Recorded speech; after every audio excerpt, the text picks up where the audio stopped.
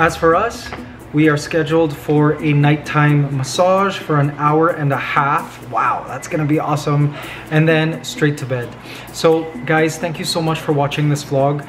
I will see you guys in the morning for day 2 here at the farm at San Benito. Bye guys. Love you.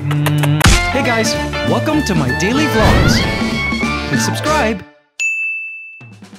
Good morning, Mabuhay Squad. How are you doing? A brand new day. Guys, we are here in San Benito, the farm. A beautiful, gorgeous wellness spa resort. RJ arranged it for my birthday. And so this is our second day now. We're going to eat breakfast. By the way, guys, if you're new to the vlogs, welcome to the channel. My name is Mikey Bustos, RJ Garcia, my partner. Be sure to hit the like button if you enjoyed this vlog and hit the subscribe button. Come join the Mabuhay Squad. We will be your daily dose of positive vibes online. Guys, the scenery here is just gorgeous. Whoever's in charge of their landscaping, guys, is really talented. This is what RJ and I were talking about. Like, RJ, we need to hire the right landscaper for our property. Listen to the cicadas. So loud. Gorgeous, gorgeous, gorgeous property.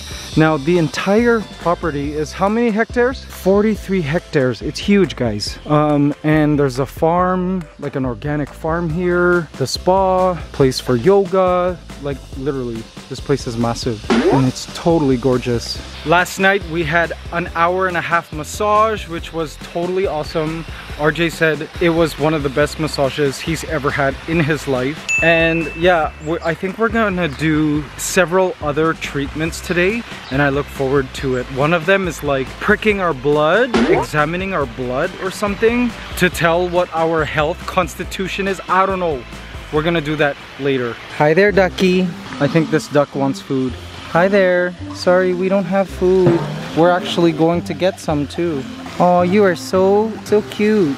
All right, guys, here we are. Now, this place offers vegetarian meals and pescatarian meals. They don't offer like a lot of red meat and that kind of thing. It's all about health and wellness, guys. Ooh, fancy. Right by the pool. Gorgeous. Oh, RJ, look at the color of the pool tiles. They're like teal. Gorgeous. Guys, you know what's funny?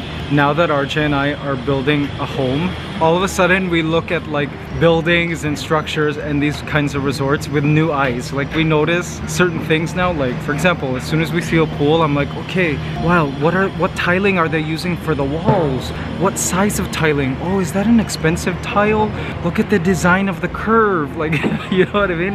It's like we're looking at new eyes. Look at the decking. Wow, what kind of decking is this?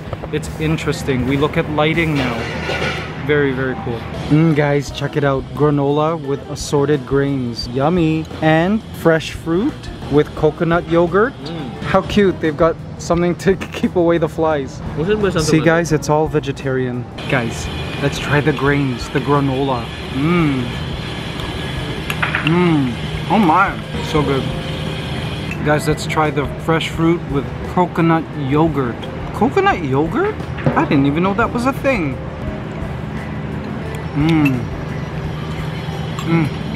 So tasty, guys. Guys, And coconut nectar. this is bread with coconut nectar? Yes. Coconut nectar and cashew cheese. Guys, did you know there was such a thing as cashew cheese? I'm gonna break my no carb diet or low carb diet, and I'm just gonna try this cashew cheese. Thank you. I'm gonna dip it in. Oh wow, the coconut nectar.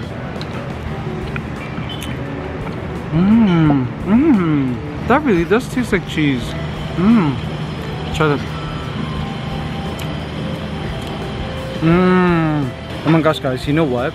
That coconut nectar tastes like kind of like maple syrup. Salad. Wow, here's the main course, guys. This is like a tofu scramble. It looks like eggs, but it's actually made of tofu. Wow, and potatoes. Guys, check this out. This is buckwheat pancakes. Buckwheat pancakes? Yum. Okay, guys, let's try this buckwheat pancake. What? Buckwheat? And it's got like sliced almonds on it. And I'm guessing that coconut like nectar that just tastes so good. Let's try it. Oh my gosh, guys. Pancakes remind me of my childhood. Guys, I'm in heaven. Hi guys. These are geese and ducks. They're looking for food. You guys are looking for food right now. I don't have any currently. I'm sorry. Oh my gosh, guys.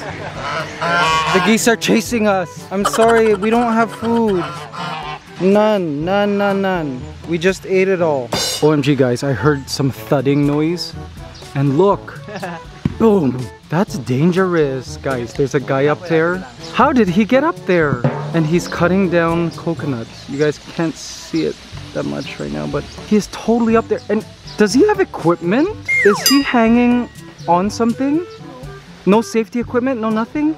He's just totally up there, guys. Wow. Oh, okay, so they climb. Oh my gosh, it's a loud thud. They climb these little chops in the trunk and they climb it. Wow. Oh my. I had no idea. It's literally like, do you guys hear that? Guys, the dogs go crazy when we come back. We're actually trying to train them to, you know, be okay on their own for like an hour or two, because, you know, at the condo they're always with someone. They're either with our house manager at the LC or either of us, but we are trying to train them to be okay with, you know, just being at home alone as dogs. And they're really good. They pee and poo it on the puppy pad. Good girl. And they go crazy when we come in. Yes guys, we missed you. We missed you. Told you we'd be back. RJ just fed them apples. Good doggies. You're eating healthy. They're already killing bees. You see that? They killed that bee. They killed another bee. They killed this male ant right there. You guys are killers. Sahara, you like it out here, huh? Basking in the outside in the sun is sure beats basking through a window, doesn't it? So Mabuhay squad, RJ and I are trying to figure out what this contraption is for. What is it for? See, it's like, it reminds me of a lacrosse, you know, thing. But I'm pretty sure it's not for lacrosse. My guess is, here, these are my guesses. One, it could be for saving someone. Like, grab on, I gotcha. And then you pull them to safety.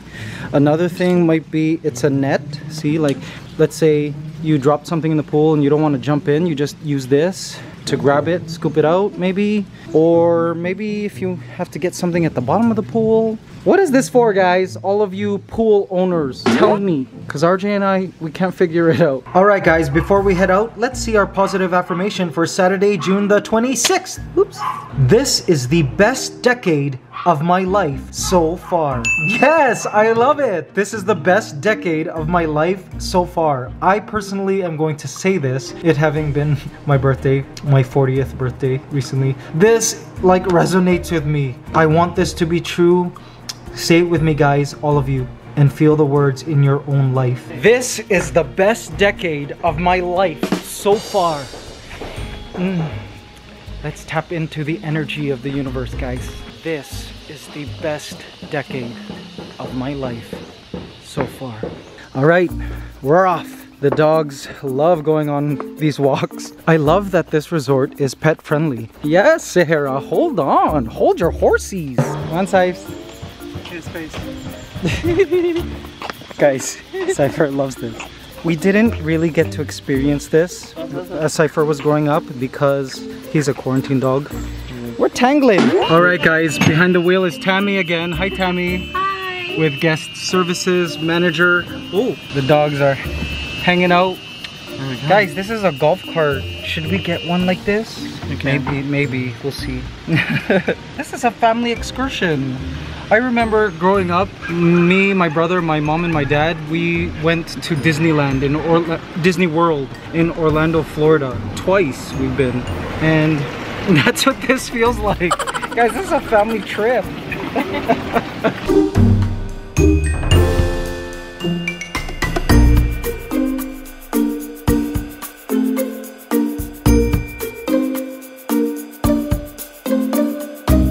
Okay guys, so we're heading now to what's called the Helifarm. It's the farm within the farm. And the reason why it's called a Helifarm is because sometimes the guests prefer to come here by helicopter. That right there is a helipad. See that? Now I said that this was like a celebrity resort. It really is. I mean, sometimes people don't want to take the 2-hour ride from Manila, so they just fly in. Yeah. RJ, when are we going to get a helicopter? On your next visit. Guys, lettuce and onions. And look guys, here in the Philippines, well, I don't know, I'm sure even abroad, I'm not sure how farming happens in Canada and US, but here in the Philippines, it's super hot, so soil dries out fast. So they need to constantly irrigate the soils so that, you know, the plants don't die of heat and dryness. Wow guys. Cucumbers, these vines. Cucumbers, all right. Yeah, Lemongrass is here. Awesome. we Tomatoes. recently just harvested, so we can find. This is incredible. Oh my gosh, guys, I'm excited. Guess what we're about to do right now? We're going to pick carrots. I've never done this before. Have you guys, any of you picked carrots? So this is what a carrot plant looks like. I mean, yeah, you see it in the grocery, but I suppose, but... There you go. Oh, it is so orange. And you can pull out from like this. You hold it, you shake it a little, and then pull it up. Oh my gosh, Mabuhay Squad, this is so special. Carrot picking. Okay, so what? I wiggle? Wiggle it. Wiggle, wiggle, wiggle. Oh, there. Oh my gosh, it's a baby carrot. It's okay. It's not about the size. It's about the flavor, I guess. Oh my gosh. The quality. And the quality. All organic. All organic. Wow. It's kind of, it's not a baby carrot. It's not like a huge carrot. It's just like a, yeah, a teenage carrot. Yeah. Oh my gosh, that was my first carrot. We'll clean it off later. Don't worry. We could eat this? Well, we'll have it trimmed and cleaned Okay. in a while. And Wow, guys, that is awesome. What an experience. Eggplant. See that? They grow everything here. And then they harvest what they grow and serve it to the guests. Ooh, this is okra. So this is what an okra plant looks like. Guys, this here is called lady's finger. See that? Wow, it's huge. These okras are massive. See that? See how big that is? Wow. This is a special kind of eggplant. What do they call it? aubergines. Aubergines. I guess this is what they put in the like Thailand soup, the Thai soups. Holy! Look at the size of this mushroom. It's huge. Wow. Is this edible? We're not even sure if this is edible, but that's the biggest cluster. That budded here. It didn't get. Yeah, it just came out of nowhere. Oh, wow. We got chili peppers. You see that? Green. There's some red ones here. Love that. Lemongrass. Guys, fresh lemongrass. I love the smell of it. It reminds me of Thai food. RJ, let's go to Thailand. RJ's like, do you know what this is? I can't say I do. It reminds me of a certain plant that's now legal in Canada. What? Oh, it's cassava? Okay, this is cassava, guys. Okay. Hurry, the water's coming, guys. This irrigation like squirted me, but it's okay. It's organic. Okay, look at the corn. Wow, so this is what corn looks like in its like intermediate stage. See? Man, so in case you don't know, RJ and I also have an agricultural farm in Iloilo, and there are several crops there of corn. Can't wait to taste our own homegrown corn.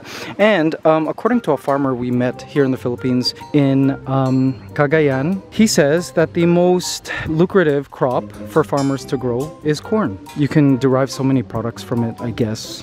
Guys, Rooster Farm, see that? They've got goats and sheep, see that?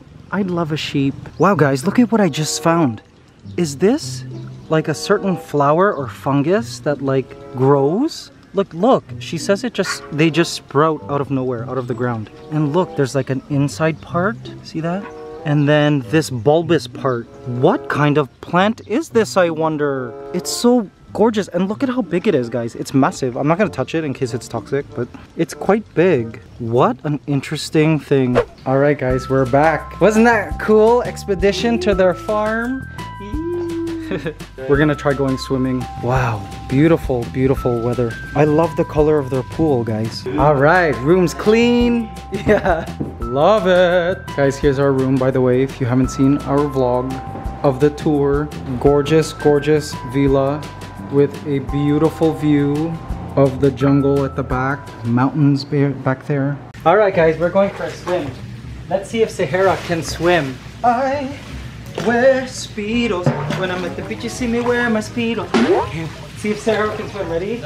Okay, 1, 2, 3, go. Go to daddy. Go, go, go. Yay! Oh, she's a good swimmer. Good girl. You can swim. Good girl. I knew she could. Okay, put her in. Come, Sarah. She's already dog paddling. Come. No, not there. This way, this way, this way. Yep, good girl. All right. So for those of you who are asking about whether or not our pool will have a way for the dogs to get out, the answer is yes, absolutely. But yeah, our pool will be friendly for kids and little dogs like Sahara. All right, Cypher, it's your turn. Your turn to swim, Cypher. We already know that Cypher can swim. He's like, no! All right, swim to daddy. Go swim to daddy. Go, go, go. Good boy. Yay, good boy. Very good boy. Okay, come. 1, 2, Come. 3, go. Come, Cypher. Come, come, come. Come to daddy. Yes, good boy. All right. All right. Okay, okay. There you go.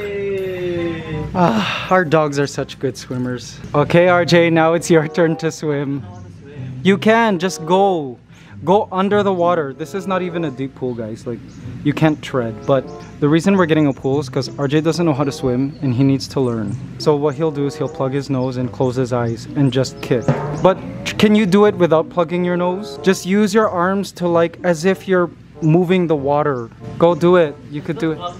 Just do it. We're all cheering for you. Okay, ready? Go, RJ, don't be shy. Come on. Go. Yes. Oh my gosh, he's doing it. RJ, that's awesome. You did it. That's the very first time I've seen you do it without you plugging your nose. Now try to do it the whole way. That was perfect. Okay, my boy squad, I have to turn it off because he's self-conscious. All right, so like one of the things I found interesting moving here to the Philippines is that a lot of Filipinos do not know how to swim. A lot, like the majority. And I'm like, what? How does that work? Because it's an island nation. But then after thinking about it for a while, I was like, okay, actually, not all people grew up on the coast, like where the beach is, so fair. But also, this is it's a developing country, right? So a lot of people don't have swimming pools. Like that's considered an expensive luxury. So those who did grow up with the privilege of having a pool in their yard, maybe they were able to learn to swim, or you know, anyone who paid for swimming lessons. But that's why I believe most Filipinos don't know how to swim. Because in Canada and US as well, most people, I would say, know how to swim. You know, we would go to the public pool, right? In terms of my brother and I, my dad would always bring us to our Tito Henry's house, our uncle's place, and he had a pool. They just threw us in at age 5. So like we had to learn, and we did, and I'm glad we did. But here in the Philippines, I find like RJ doesn't know how to swim. Our house helper, Ate Elsie, doesn't know how to swim. But hopefully that will change when we have our own pool.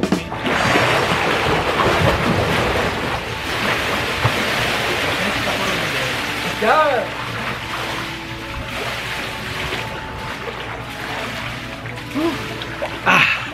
The best. Okay, Mabuhay squad. Now we're up for something very, very interesting. Earlier in the vlog, I said that we're gonna have our blood examined. Check out what's about to happen.